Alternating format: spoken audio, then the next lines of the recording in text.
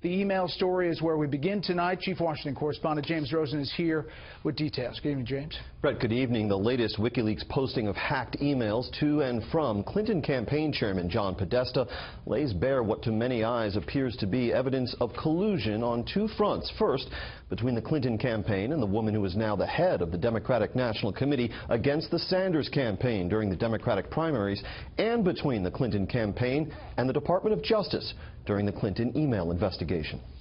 Let's welcome Senator Bernie Sanders of Vermont.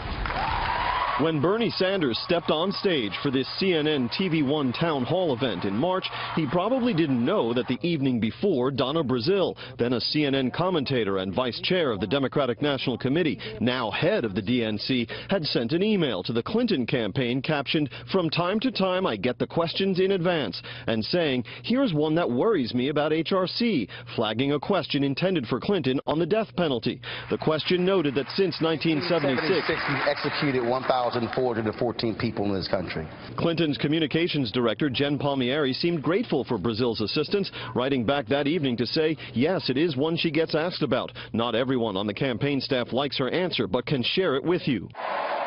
Brazile only became interim DNC chair during the party's convention in July, after a WikiLeaks dump of DNC emails revealed pervasive collusion between Brazile's predecessor, Deborah Wasserman Schultz, and the Clinton campaign against the Sanders forces. Today, Brazile said she supported both candidates and, quote, often shared her thoughts with both.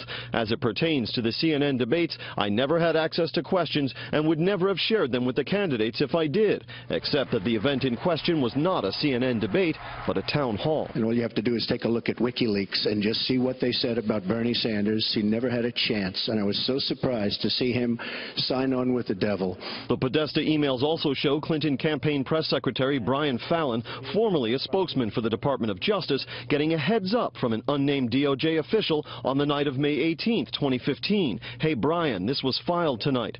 14 minutes later, Fallon emailed Clinton confidant Cheryl Mills to relate the tip.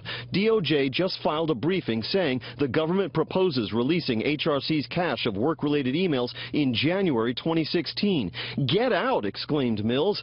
Palmieri then looped in Podesta and Huma Abedin to set a conference call for the morning. This will be a thing tomorrow, and she is in front of the press.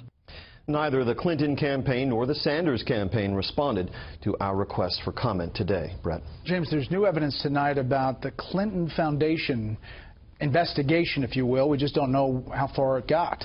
Yes, we've been covering this in depth on this show, and the WikiLeaks documents reveal that Chelsea Clinton, back in December 2011, sent an email to John Podesta and others voicing her, quote, serious concerns about Teneo, the private firm run by Doug Band, a top aide to former President Clinton and a Clinton Foundation officer. Teneo was also the employer of Huma Abedin while she worked simultaneously for the State Department.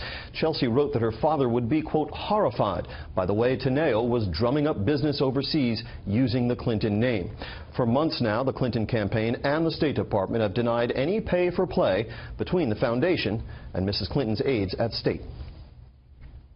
There was no quid pro quo or anything like that here. We have seen no evidence of any behavior, any relations with the Clinton Foundation that weren't completely above board. And in this case, it's likely that what they were dealing with during many of these calls was the immediate aftermath of the Haiti earthquake. Today, however, State Department emails obtained by the Republican National Committee and first reported by ABC News show that a top aide to Secretary Clinton, in the hours after the devastating earthquake that struck Haiti in 2010, instructed officers at the Clinton Foundation, when sifting through offers of medical aid and humanitarian assistance, to distinguish between offers coming from, quote, FOB or Friends of Bill and those originating elsewhere. Caitlin Klavoric also referred to WJC VIPs, meaning very important people tied to William Jefferson Clinton. Those who fell outside those categories were to be directed to USAID. The State Department once again today denied any favoritism. What I'd say is see no evidence that preferential treatment was given to anybody based on their association with the Clinton Foundation or with the former president himself. And in response to all of this, Donald Trump tweeted today, and I quote, "Crooked's State Department gave special attention to, quote, Friends of Bill after the Haiti earthquake. Unbelievable," unquote. Brett. Now it's just down to crookeds. James, very quickly, you know, when you talk about this with the Clinton campaign or Democrats, they say, listen, this is all about Russia. Russia hacked these emails.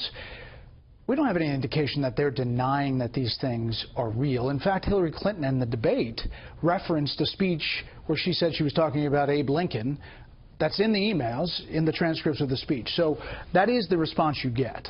Right, and at no point does anyone challenge the authenticity of these documents. We do always have to be careful when we're looking at them to make sure they're authentic and not doctored in any way, but so far there is no indication of that. Okay, James, thank you very much.